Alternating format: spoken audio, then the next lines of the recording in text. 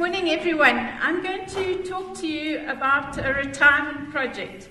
A retirement for two lifetime biologists, people who've worked in the Karoo most of their careers and on their retirement decided that they were going to use the knowledge they'd gained over the years and take a big risk which they couldn't have taken without Rufford funding and inspiration from many other people throughout the world and over time.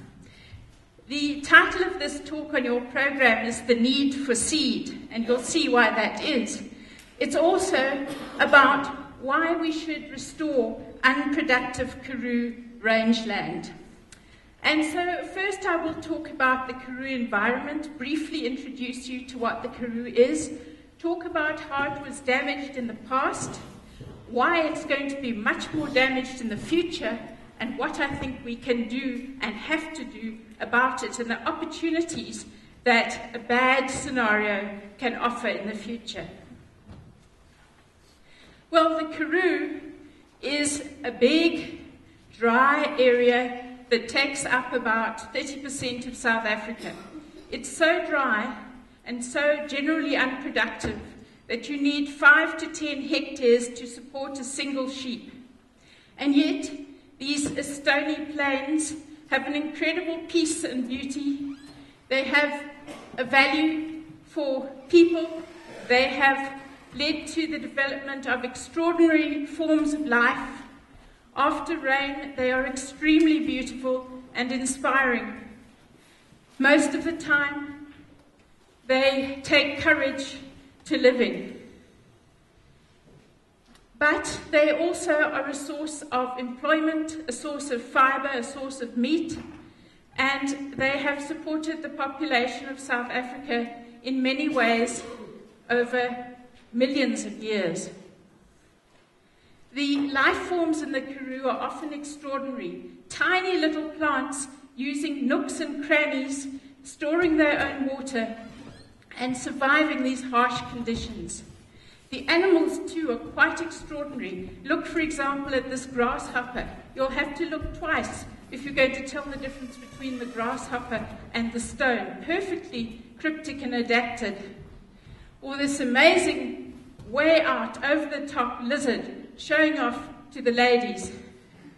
And birds that don't nest in trees because there aren't any, but cunningly hide their nests and their eggs on the ground.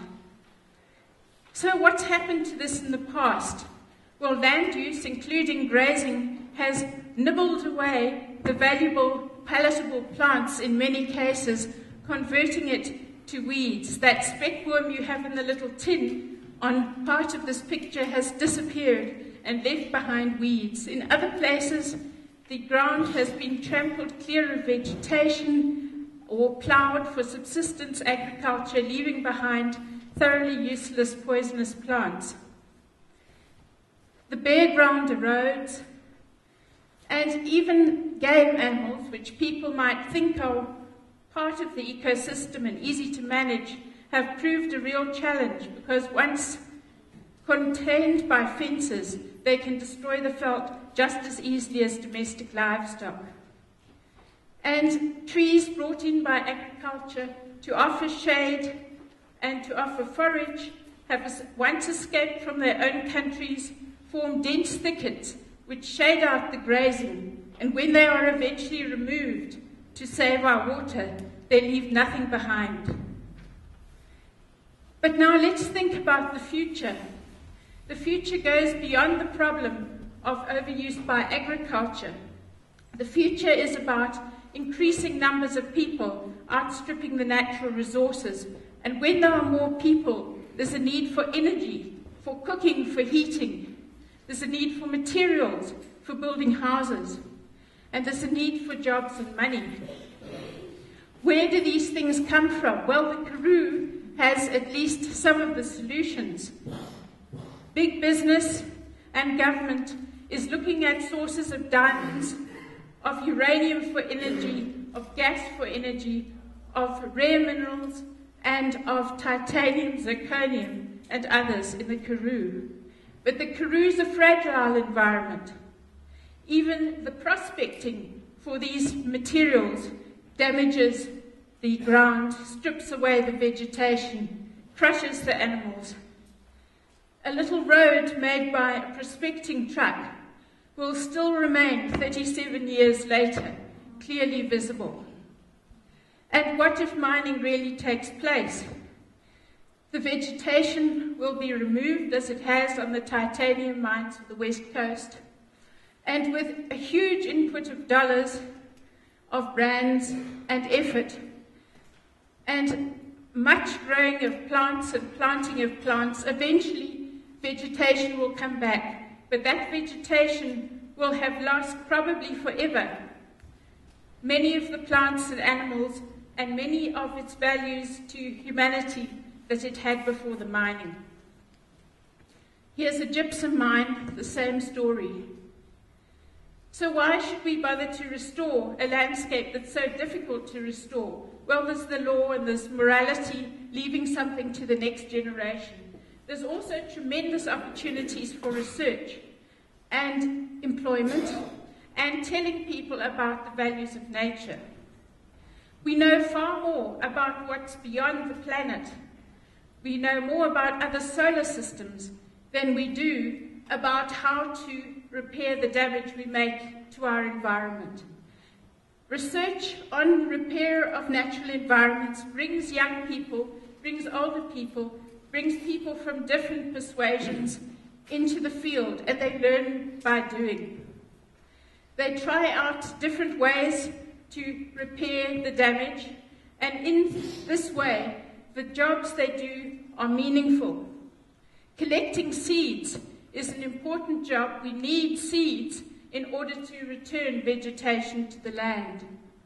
One can pick seeds from nature or one can grow seeds, and it's very satisfying to see an orchard become golden with flowers and then yield seeds which you know will be used in a positive way. And working with plants and outside and with nature is very empowering. Once you have the knowledge, as our team members will say, you can teach it to other people and inspire them too. Working in restoration forces you to work with people who have jobs that you would not normally encounter. So biologists find themselves working with big business, with engineers, with prospectors, with philosophers, with economists. And in this way, they can tell other people about the value of natural ecosystems. Our employees feel completely confident telling a group of business people about the value of seed because they understand it. I feel confident telling road workers about the pollination of a rare pelargonium, and they understand that. And Richard explained why a parasitic plant should be important in the environment. Mirai shows that the Karoo has many medicinal plants which can be lost through mining and which have a great value to people. So in conclusion, the Karoo has been damaged. It will be damaged much more.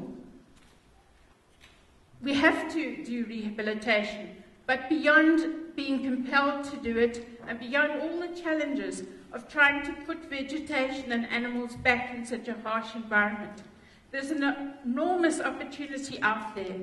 It is an opportunity that brings young people, poor and rich, all sorts of people together into the open to face the challenge of how to give the next generation as beautiful and useful environment as we've had ourselves. We really hope, since we are no longer young, that there are many young entrepreneurs out there who are ready to take up this challenge. Thanks.